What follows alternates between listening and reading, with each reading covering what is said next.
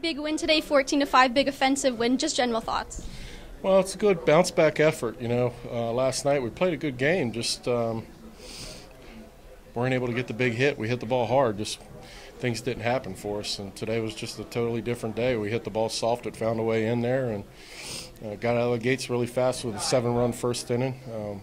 Biggest difference for us is we're taking our walks. When we take our walks, then we have the ability to put runs up like that. When we get a little bit anxious or maybe sometimes a little too selfish, then we'll get ourselves out. But guys are coming through, got some big hits today. The bottom of the order was really good. Bullpen was solid again today. Got to see Kyle Lotzgar for the first time. He gave us 2 brilliant innings out there, so it was a good all-around day. Carlton Tanabe had maybe one of his best performances so far of the year. Talk about him a bit.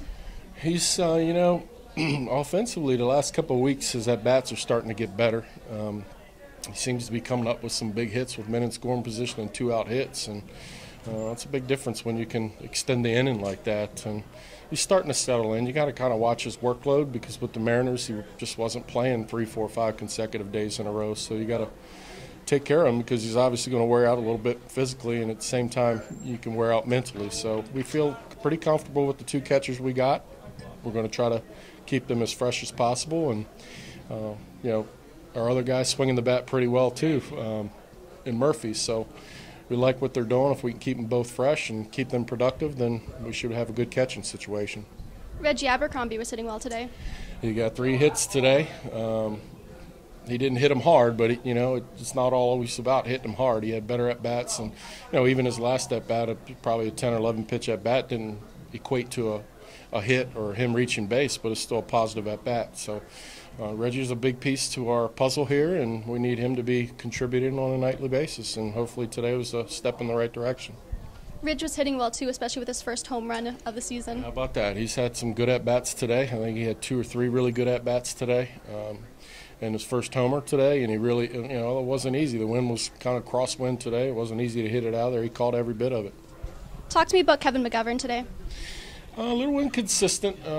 Time to time he looked brilliant, and then other times he'd lose his zone a little bit.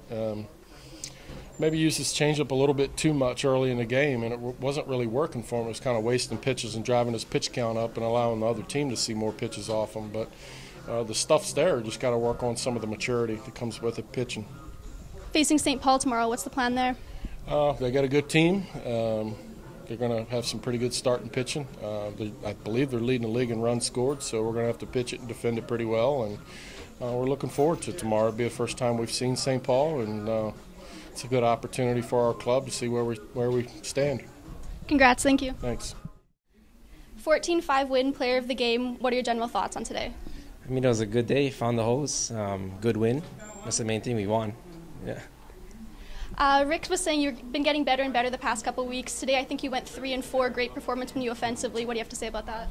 It's just getting comfortable, getting the timing down, believing in myself. It's all confidence. But my main job is to catch and make sure I control the pitching staff and get that W. Yeah. What did you see from the pitching staff today that was working well for you guys?